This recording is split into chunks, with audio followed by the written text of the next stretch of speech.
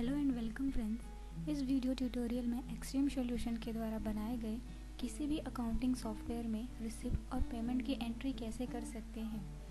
अगर आप payment receive कर रहे हो तो उसकी एंट्री आपको रिसिप्ट में करनी है, और अगर आप किसी को पेमेंट कर रहे हो तो उसकी एंट्री आपको पेमेंट में करनी है। रिसिप्ट की एंट्री करने के लिए आपको अकाउंटिंग वाउचर्स मेनू में रिसिप्ट पर क्लिक करना है, और पेमेंट की एंट्री करने के लिए आपको अकाउंटिंग वाउचर्स मेनू में पेमेंट पर क्लिक करना है। रिसिप्ट और पेमेंट की स्क्रीन बिल्कुल सेम है और उनका अपीयरेंस हमारे द्वारा बनाए गए ज़्यादातर अकाउंटिंग सॉफ्टवेयर में एक जैसा है। तो इस ट्यूटोरियल के लिए हम फ्रेटमैन सॉफ्टवेयर में दी गई रिसिप्ट की स्क्रीन को एग्जाम्पल के लिए यूज़ करेंगे। तो जैसे कि आप देख सकते हो, अकाउंटिंग वाउचर्स मेनू में रिसिप्ट पर क्लिक करने पर हमारे सामने यह स्क्रीन आ जाएगी। यहाँ पर दिख रही रिसिप्ट की स्क्रीन और आपकी रिसिप्ट की स्क्रीन में फ़र्क हो सकता है, क्योंकि इस स्क्रीन का अपीयरेंस उस पर डिपेंड करता है कि आपने कौन सा सॉफ्टवेयर लिया है और आप उस सॉफ्टवेयर का कौन सा वर्ज़न यूज़ कर रहे हो। हमने इस ट्यूटोरियल को ऐसे डिज़ाइन किया है, चाहे कोई भी सॉफ्टवेयर या वर्ज़न आप यूज़ कर रहे हो, इससे बहुत कुछ सीख पाओगे। इस स्क्रीन में जो ऑप्शंस बोल्ड दिए गए हैं वह मैंडेटरी है, और जो ऑप्शंस रेगुलर दिए गए हैं वह ऑप्शनल है। तो सबसे पहला ऑप्शन डेट का है, जिसमें आपको रिसिप्ट डेट मेंशन करना है। नेक्स्ट ऑप्शन वाउचर नंबर का है, जिसमें software automatic voucher number show कर रहा है। आप चाहो तो इस नंबर को चेंज भी कर सकते हो। नेक्स्ट ऑप्शन अकाउंट नेम का है, जिसमें आपको वह लेज़र मेंशन करना है जिससे आप पेमेंट रिसीव कर रहे हो। जैसे कि आप देख सकते हो, अकाउंट नेम में टाइप करने पर software automatic drop down help provide कर रहा है, जिसमें से आप कोई भी लेज़र सिलेक्ट कर सकते हो। जिन बिल्स के अगेंस्ट में आप पेमेंट रिसीव कर रहे हैं, अगर उसे आप रिफ़र करना चाहते हैं तो रेफरेंस ऑप्शन का यूज़ कर सकते हैं।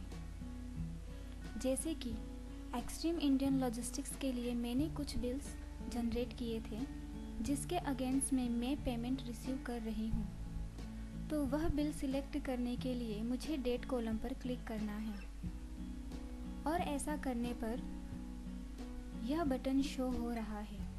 इस बटन पर क्लिक करने पर सॉफ्टवेयर एक्सट्रीम इंडियन लॉजिस्टिक्स के लिए जनरेट की हुई सारे बिल्स जिसका पेमेंट मुझे नहीं मिला है वह इस स्क्रीन में दिखा देगा।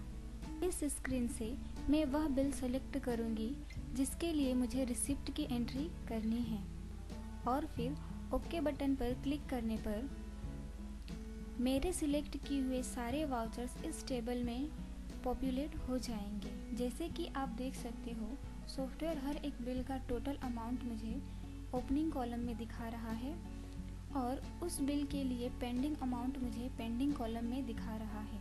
अगर किसी बिल के लिए मुझे पूरा पेमेंट नहीं मिला है तो मैं रिसीव्ड कॉलम में उस बिल के लिए जितना भी अमाउंट मुझे मिला है वह मैन्युअली एडिट कर सकती हूँ, और उस बिल के लिए मैं फिर से रिसिप्ट की एंट्री कर सकती हूँ जब तक कि पूरा अमाउंट रिसीव नहीं हो जाता।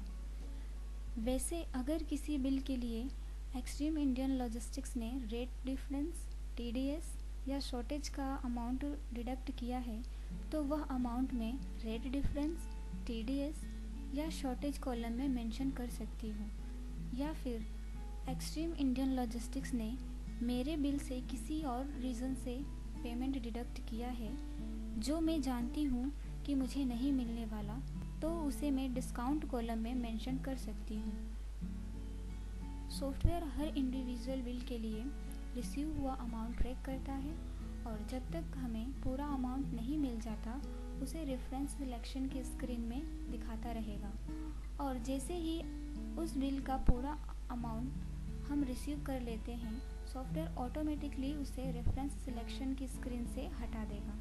रेफरेंसेस मेंशन करना कंपलसरी नहीं है, आप उसके बिना भी रिसिप्ट की एंट्री कर सकते हो, पर अगर आप रेफरेंसेस मेंशन करते हो तो आप किसी भी बिल के अगेंस्ट में कितना पेमेंट रिसीव हुआ है, कितना पेंडिंग है, वह अकाउंट बुक में लेज़र बुक रिपोर्ट में चेक कर सकते हो। जैसे कि आप देख सकते हो, software received rate difference, TDS और डिस्काउंट कॉलम में मेंशन की गई अमाउंट का टोटल उनके लिए नीचे दिए गए टेक्स्ट बॉक्सेस में ऑटोमेटिकली कैलकुलेट कर लेता है। अगर आप चाहो तो सॉफ्टवेयर से कैलकुलेटेड रिसीव्ड अमाउंट को आप चेंज कर सकते हो, पर वह रिसीव्ड कॉलम के टोटल से ज़्यादा होना चाहिए। Next option cash bank account का है, जिसमें अगर आपको कैश पेमेंट मिला है तो cash in hand laser mention करना है,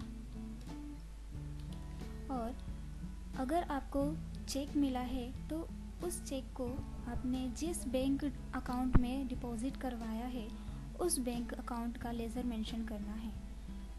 चेक नंबर और बैंक नेम में आपको जिस बैंक का चेक दिया गया था उस बैंक का नाम मेंशन कर सकते हो। अगर आप रेट डिफरेंस, टीडीएस, शॉर्टेज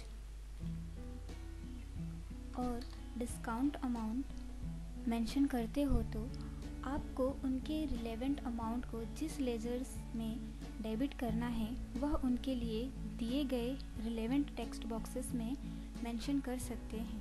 अगर पार्टी ने आपको टीडीएस सर्टिफिकेट इशू किया है तो आप सर्टिफिकेट नंबर और जिस दिन को आप टीडीएस सर्टिफिकेट इशू हुआ वह डेट भी आप मेंशन कर सकते हो। इस वाउचर से रिलेवेंट कोई भी इंफॉर्मेशन आप सेव करना चाहते हो तो उसे नरेशन में मेंशन कर सकते हैं।